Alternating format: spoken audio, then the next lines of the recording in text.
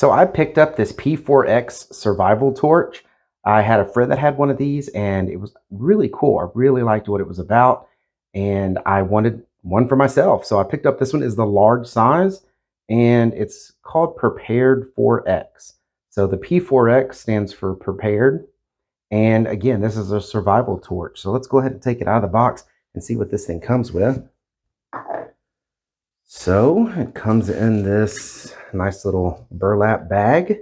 Then when you open the bag, you get a little, instruction sheet on how to do it. Survival torch, 4 steps, pretty simple.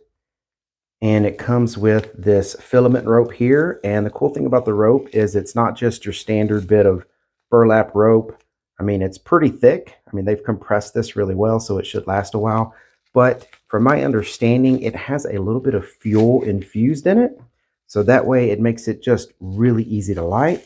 You can smell a little bit of fuel on it. Not much. It smells very faint. So the neat idea about this is this is your striking rod here. This is your scraper. So you're striking against this striking rod with the scraper to make sparks. And you strike against the rope, which, you're supposed to fray this out really good. I'm actually going to work on fraying it out. You don't want to just fray it out like this. It's going to be a lot easier to light if you really fray this out. The better it's frayed, the better it is going to be to light because it can catch those sparks.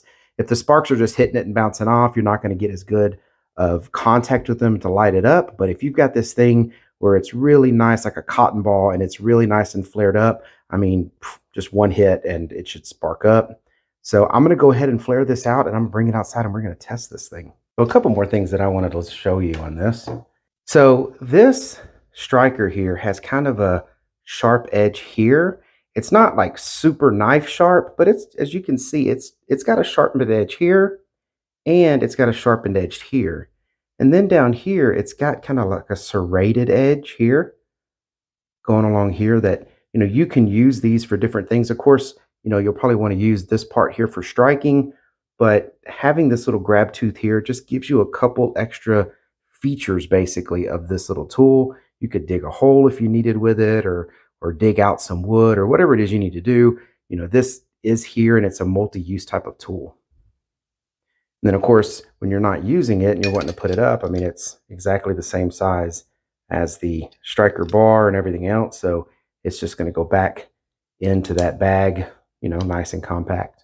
All right, so I don't know if you can see very well on there, but it's nice and frayed. What I did is I just used my fingers and I really just kind of twisted them back. They're all twisted rope on top of twisted rope on top of twisted rope. So if you just kind of untwist them and fluff them up like this, you should be good. Now, what I understand, as you can see, I've never even striked this yet. This would be my first time striking this. But from what I understand, you just put this against the ferro rod good, slide it, and put this at the very end so that the sparks can go basically right into the string. Oh, and there it went. That was not hard at all. Super easy. And then to control it, you can pull this in if you want to make a smaller flame, get a little more precise. And then to get rid of the fire, you just pull it into the tube, basically kills it out. Perfect little camping tool, survival tool. I mean, if I'm stuck somewhere, I know I want fire, So this I'm actually going to keep in my truck. And I'm pretty positive I'm going to be giving away the coolest Christmas gifts this year. Lights up really easy, goes out really easy.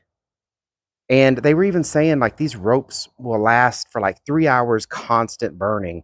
And if you're just using it like I did there to start like a little fire, something, transfer the fire to a fire pit, whatever you're doing. I mean, I can't imagine you won't get thousands of lights out of a rope like this. So, I mean, it's not short. Look how long this rope is. I think they said it was 3 feet long. That is a long rope. So, yeah, very cool tool. Totally give it 2 thumbs up, 5 stars for me. Well, I hope y'all found this video helpful. Thank you very much for watching. Y'all take care.